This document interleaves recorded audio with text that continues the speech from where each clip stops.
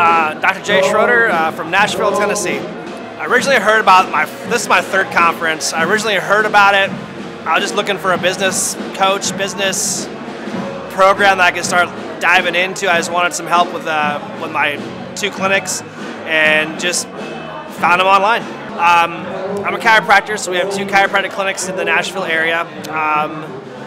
As the insurance industry has changed, we've had to develop a more cash-based system, so just wanted to learn improved ways to attract more patients, keep more patients, and how to successfully run a business without me actually being in it all the time. The atmosphere here at Thrivetime is the best way to describe it is unique. Clay likes to use the word unicorn. This is a unicorn event every time you come. The office is, the building is cool. It's got sayings all over the place. Just unique is the best way to put it. Clay's presentation style is fun, learning with fun. He cracks jokes. He likes to use metaphors.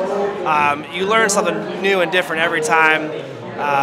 Keeps it entertaining, light, but yet very informative. The most valuable thing that I've learned is diligence. That businesses don't change overnight. It takes time and effort, and you got to go through the ups and downs of getting it to where you want to go.